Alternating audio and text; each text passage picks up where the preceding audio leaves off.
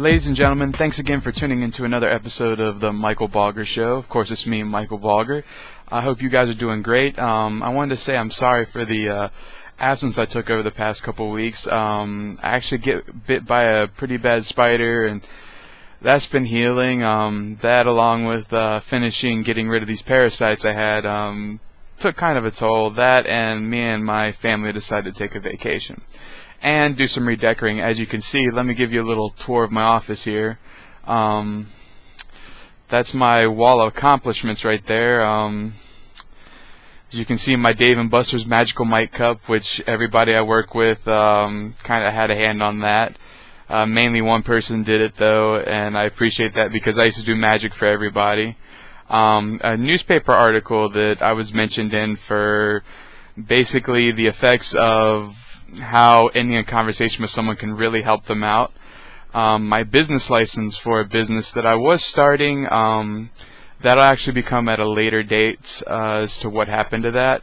And then last but not least is my my dog training certificate, which was really cool to get, because not only was my dog trained, but I was too. Alright, now let me set this back down to how it's supposed to be. Alright, but back to today's topic. My discussion today is really more of one of safety and how I'm afraid there's going to be a lot of violence on Tuesday, Election Day, and possibly thereafter. I know in my area alone a story came out that the FBI is going to be taking a very hard look at the entire area I live in, not just the city. If you don't know anything about where I live, in Virginia, they group a lot of our cities together just to call them Hampton Roads. And, excuse me, my eye itches. And so basically all the FBI put in the paper was that they are watching Hampton Roads very cautiously. And the area I live in is a very, I want to say, heavily Trump area. Now I'm not dissing any candidate. That's not the purpose of this video whatsoever. My purpose is not to tell you who to vote for or who not to vote for. My warning is to be careful of who you vote for, be careful of who you tell, and just be careful of the people around you. I've even heard rumors that there might be some possible terrorist attacks that might happen on Election Day, especially in my area was singled out as well. We are a high military community around here, so that's also frightening. And I just want to say, for anybody else who's in the same situation as basically me and my family are, I mean, there's a couple rules that I've already told them that we're going to follow, and maybe you might take some of them as well.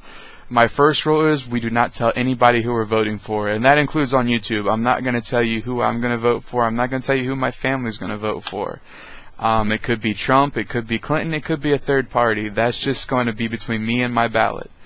And when I stand in line, it's going to be the same way. We do have a lot of open carry people around here, and there have been stories also where there's supposed to be a heightened police presence because of all the open carriers out here and all the intimidation that's been going on out here from, I want to say, mainly the Trump side as far as my area goes, but I also have heard that on the Clinton side, the further north you go in my state. So it's on both sides. There's not just one side to blame. But my biggest pet peeve is we do not tell anyone who we're voting for. Do not even talk about politics. We are there to vote. We can talk about any other subject, lighthearted. I invite anyone else that wants to join in on the conversation. That's fine, but just politics completely out of it. Another rule I'm having is try not to take any pamphlets from any of the people handing out information, because one year I found out that I actually knew someone was handing out information, and she was for the Democratic Party. And my purpose of talking to her was not just, to get her pamphlet, but she was once a teacher of mine, so I was interested in how she was doing. And the Republican representative there came up to me and literally threw a packet of paper at my face because he thought I was automatically a Democrat. What's the point? But he still wanted to get his point across, which was very rude. I'm not going to tell you who I voted for in that election either, but it doesn't help your case being rude like that, and he didn't even know why I was talking to the teacher, and it wasn't even about politics. It was asking how the school year was going and things like that. So my general thumb is don't take any pamphlets from anybody, and if you do decide you want to take a pamphlet from someone, take it from everybody. Don't let anybody know who you're voting for. The less likely you are to be intimidated or bribed or anything like that. Which brings me to rule number 2. If anybody tries to threaten you, intimidate you, bribe you, just do something illegal, something that makes you feel uncomfortable, say something to somebody. Say something to one of the officials, say something, call the police even, because what they're doing is highly illegal, and they bank that most people will not, I repeat, will not say anything. Especially these poll watchers that Donald Trump's campaign has called for. They're pretty scary, especially around here, because everyone I know that wants to do that is very intimidating without weapons and without things like that, so they can be even more intimidating on that day. Which brings me to another point as well. Everyone getting so hyped up about the election doesn't even really know how the election process works. Yes, 9 times out of 10 the person with the popular vote wins, but that's not always necessary. Technically, you're voting for a delegate. You're not voting for the campaign. You're voting for a delegate, and the area with the highest, like the states with the highest, what's the word I'm thinking of? Vote count. The areas, the delegate that they think is going to vote for their side wins. There is no law stating that that delegate has to vote the way the state votes. So if a Hillary Clinton delegate wins, they are more than welcome to vote for Trump in the Electoral College, and vice versa, or a third party. And it's a very messed up system. It's been that way for a while. For example, George Bush II, he was the first president in over, if memory serves me correctly, 100 years that did not win by popular vote, and that's because of the Electoral College. And that also brings to another frightening aspect that most people never really had to worry about till now. Basically, if no candidate gets 270 electoral votes, that vote then goes to Congress. And Congress is messed up as it is, but Congress will be deciding our next president, and that is scary. It's no longer you, it's no longer me, it's no longer the delegate we selected to vote for our candidate. It is now the people in a broken Congress going to vote for a broken president. I'm not going to say who I'm for or who I'm against, because honestly I'm an independent. I do not know where my vote's going. Even up till now, I don't know where my vote's going. I have done a lot of research, and I think all parties, all sides have a lot of flaws for me to think about. But I will vote, since it's my American right, and people died for the ability for me to vote. It's really tough not to, but basically we're voting for the shiniest of two turds, and it should not be that way. We should be voting for the best of the best. The people that are going to try and make this country work, because we become so polarized that we think the person who is going to go completely left or completely right is going to fix the country, and that's just not true. Even our founding fathers knew that there are going to be opposite sides to everything, and our best bet is to work together, to find a compromise. Increasing taxes for the rich and doing nothing else is not going to fix our economy. But cutting taxes for the rich and cutting social programs is also not going to fix the economy. There has to be middle ground, and that's what this world has forgotten. There is no right answer to one side. There is no wrong answer to another. The right answer is always in the middle. The right answer will always be in the middle. As soon as you go too far left or too far right, the answer is automatically wrong, because you're going to leave somebody out. You're going to disenfranchise some population, and that population is going to grow, and then all of a sudden we have Trump and Hillary presidencies again, and that's just not right. So basically, this video is just to urge you, your God-given right is to vote. If you're in America, your right is to vote absentee in person. Wait that 3 hours if you have to. I know in my area the lines were about 3 hours long last election. Wait. It is your duty as an American to vote. People die every day in our armed services to give you that chance to voice your opinion and vote. Granted, the system is broken, like I said, and hopefully one day we will be able to fix it. I think this election is going to do a lot to fix the problems in our electoral system. I eventually think that we are going to be able to do popular vote instead of electoral college, and the person with the popular vote automatically wins. Not this 270 BS, not this